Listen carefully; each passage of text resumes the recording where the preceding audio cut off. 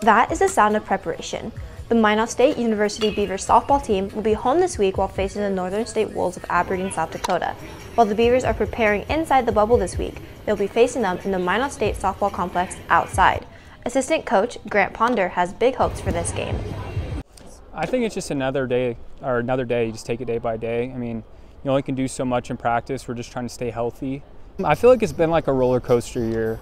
Like we go on a winning streak, then we lose a few games, and we go on a winning streak. I think it's just being more consistent.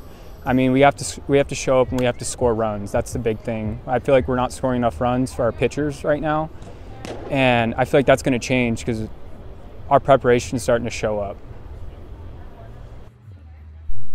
Head coach Nat Wagner also has big expectations for this weekend.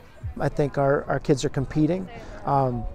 So I'm really happy with our pitchers in terms of the way they're approaching things as a staff.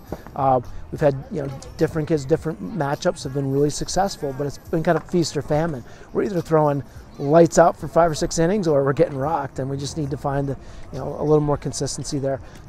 The Beavers have faced Northern during the preseason, beating the Wolves 2-0, but will now be playing them during the NSIC conference games. The Beavers stand with 15 wins and 15 losses right now. Their games will be held at the South Hill Softball Complex at 12-2. With KMSU, I'm Roxanne Inez.